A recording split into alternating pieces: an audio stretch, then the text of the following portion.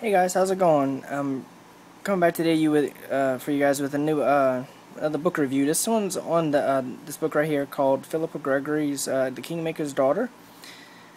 And yeah, it's been a while since I know I had said on my last video that I was going to be doing a book review on this.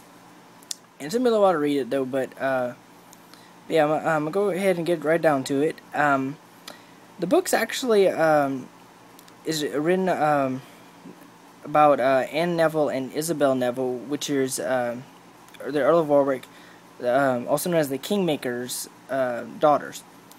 And the book starts off right after Edward IV has actually just told everyone at the court that he secretly married Elizabeth Woodville.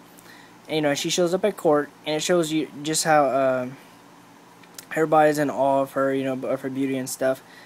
And then the book kind of progresses from there, and it says, and it changes, saying that, with Isabel being an Edward, of course, how her father marries her sister off to George of Clarence, which is actually Edward IV's brother, in an attempt to have his daughter as Queen of England.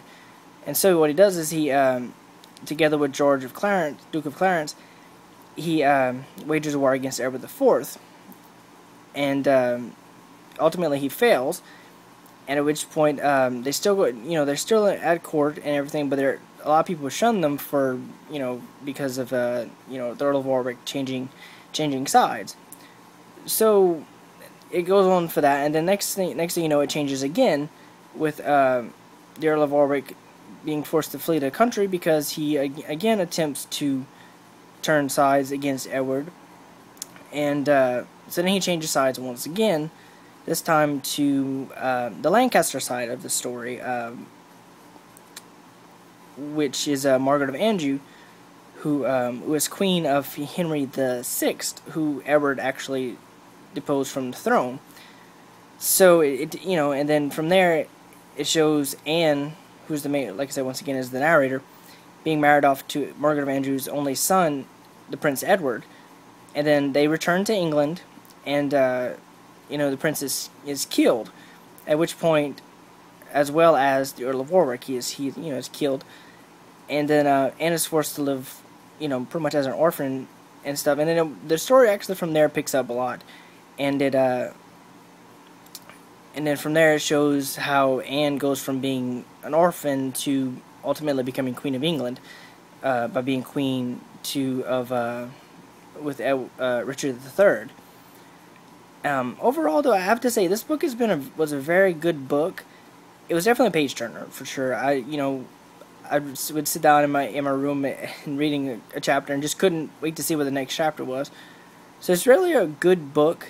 I do highly suggest it to anyone that's interested in the War of the Roses, and especially anyone that's a fan of Philippa Gregory. The book is very fast paced. It it keeps you on your toes. A couple of times in the book I was in shock. I was at one point I almost wanted to cry at some of the scenes and stuff.